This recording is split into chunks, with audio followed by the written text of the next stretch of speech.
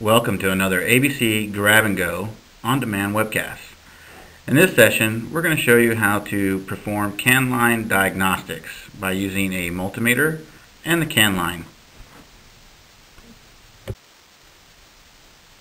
The can line, or controller area network, is the main communication line for the Van Hool coaches. If the can line is shorted or has too much or not enough resistance, it can cause havoc with the coach electrical system. Some of the systems you can see is no start, ABS failure, transmission issues, or you could also get J1939 symbols on the dash display. In this grab and go, we'll show you how to check the can line itself, where to check on the can line, what your high voltage should be, what your low voltage should be, and what resistance should be on the can line. The can line system is a very sensitive electrical component. Never shorten or lengthen a can line. Whenever you have to replace a can line or repair a can line, it is best to replace it as a whole. Adding or putting butt connectors in a can line creates resistance and can play havoc with your J1939 or multiplex system. It can actually cause no start, J1939 codes into your system, and it can also give you false codes from any of your ECUs that are connected to your can line. So anytime that you need to repair a can line, the best practice is actually to replace that whole length of can line. For can lines, they can never be more than 40 feet long. And that is just to keep up with the information that's being traveled through the can line. Going longer than 40 feet can actually take the can line and cause communication issues. It can also deteriorate the signal that's being sent across the can line. The proper tools must be used to diagnose the can line. When checking the can line, you should only use a multimeter as the testing device. Do not use a test light to check the can line. Using a test light, you can't see what your high voltage is or your low voltage. You can't test resistance with the test light. And you could possibly apply external voltage or an external ground into the can line, causing a short. Do not remove termination resistors. And as we said before, the electronics are very sensitive. Incorrect connections will lead to damage. Avoid reversing polarity connections. In the next series of slides, I will show you your diagnostic ports and where you can check on the can line. This one here is the multiplex diagnostic socket located in the diagnostic box in the right-hand console of the dashboard for the C2045. Here's your diagnostic socket located in the diagnostic box in the right-hand console of the dashboard for the T2145. For the double-decker or TD925, you have a diagnostic socket located in the engine compartment rear of the coach, and also another one located in the driver's area above the right windshield. On the TX, you have a diagnostic port located behind the panel in the driver's area, just to the right of the driver. And you also have a diagnostic socket located in the driver's compartment by the driver's left leg as he was sitting in the seat. And here on the CX, we have our diagnostic socket located in the diagnostic box in the right-hand console of the dashboard, as shown in the picture. And you also have it located in the driver's compartment by the driver's left leg. For your CAN bus test, the vehicle ignition should be on. There should be a voltage of more than 2.6 volts on CAN high and less than 2.4 volts on CAN low. An interrupted, inverted, or shorted CAN bus can be traced by measuring the voltage. And again, high side would be 2.6 volts or above. Low should be 2.4 volts or below. Voltage should never be the same. Now, with the vehicle ignition off and the coach completely powered down, there should be a resistance of 60 ohms between the two wires on the CAN bus.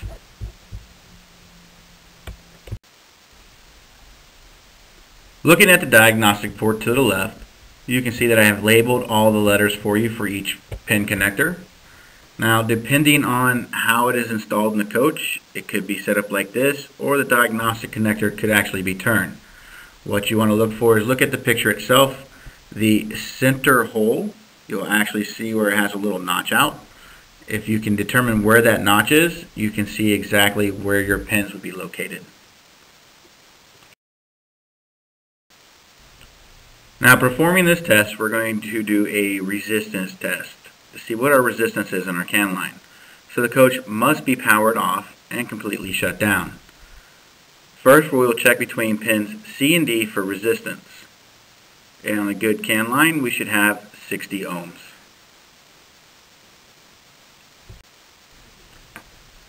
Now, if we check between pins C and E for resistance, I should show no resistance at all on between those two pins.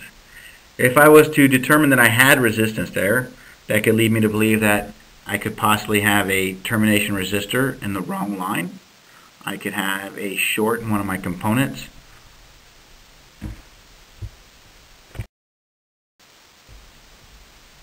And now we will check for resistance between pins D and E. Between D and E, again, I should show no resistance or OL for open loop.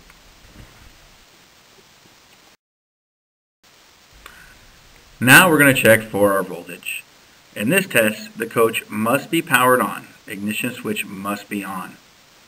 First, we will check between pins C and E for voltage. Between C and E, I should show approximately 2.6 or above for voltage.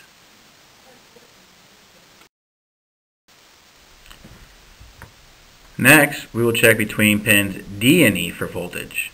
D and E will be the low side of my CAN line. My voltage should be between 2.4 volts or below.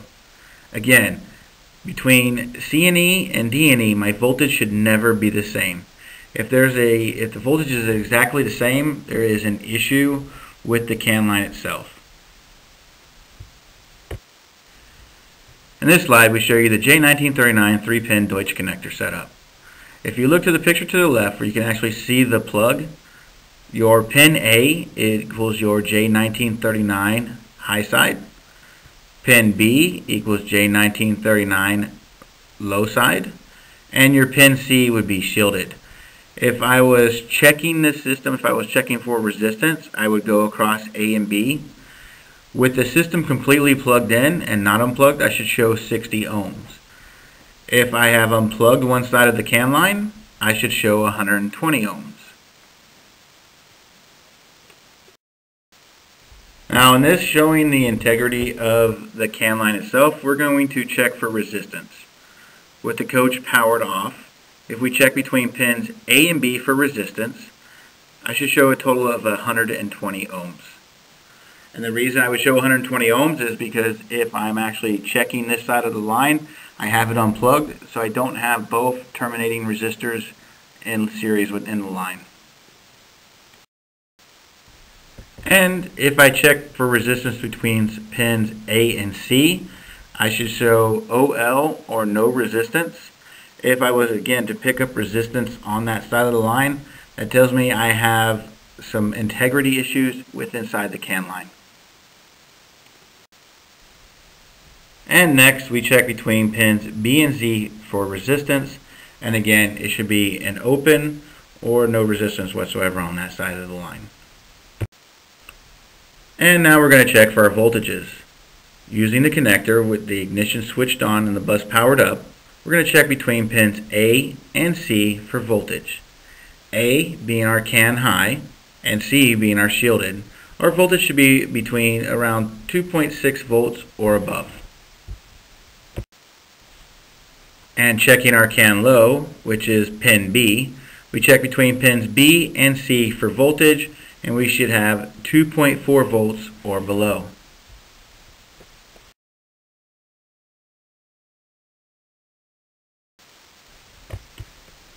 Next, we're going to talk about termination resistors. The nodes in the Kiva system are fitted with an internal termination resistor. If necessary, you can switch in the termination resistor simply by placing a wire bridge between pins number 3 and 5 of the C connector of the node. Devices with permanent built-in resistors must be fitted at the start or the end of the CAN bus. If you were to fit a termination resistor in the middle of the CAN bus, everything after that resistor will actually be cut off because the loop now is wherever you've set it up. If you put it in the middle, it would be set in the middle. A termination resistor is a 120 ohm resistor tied into the CAN line. Check between pins A and B for resistance. You should have 120 ohms. Each CAN line will have an end and a beginning termination resistor. With both resistors tied into the CAN line, once you check it, that's what's going to give you your 60 ohms. The way you come up with this is you take how many termination resistors you have, the value of one, and you divide it. So I know I have 2 termination resistors. They are 120 ohms. So I take 2 divided by 120, and that's what gives me my 60 ohms when I do my CAN line checks. In this slide, we're going to show you an example of how checking resistor on node 5 with the system plugged in and the coach off. If you check between pins C10 and C7 for resistance, you should have 60 ohms.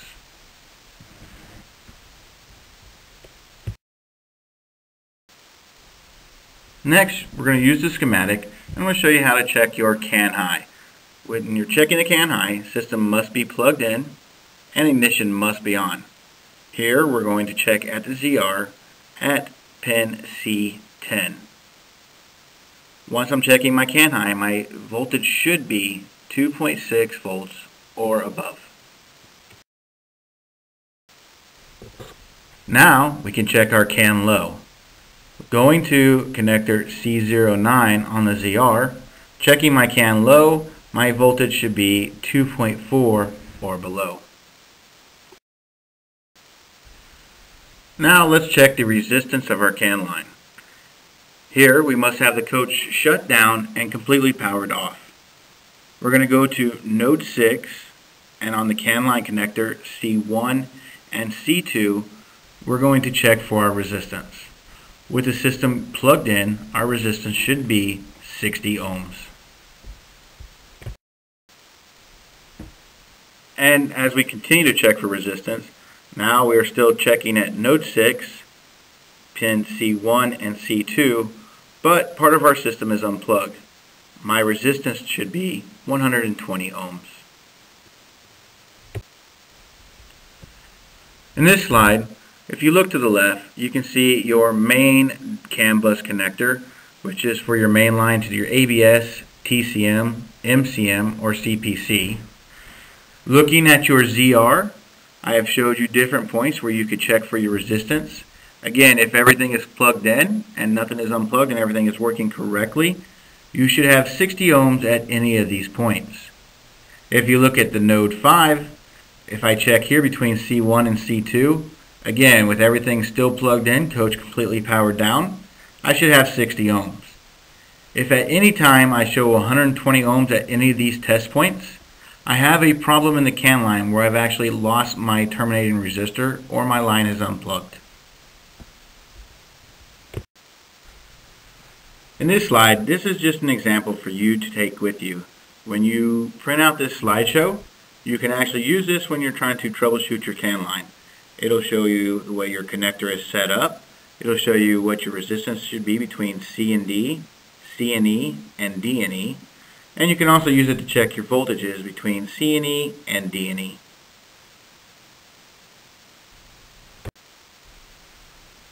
So in summary, we went over how to use a CAN line diagnostic, how to use a multimeter to check the CAN line, where to check the CAN line, termination resistors,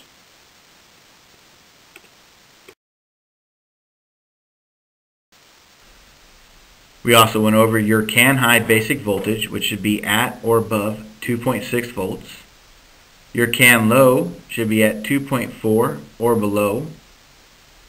Voltages again should never be the same for CAN high and CAN low. And your termination resistors are 120 ohms when out of the system.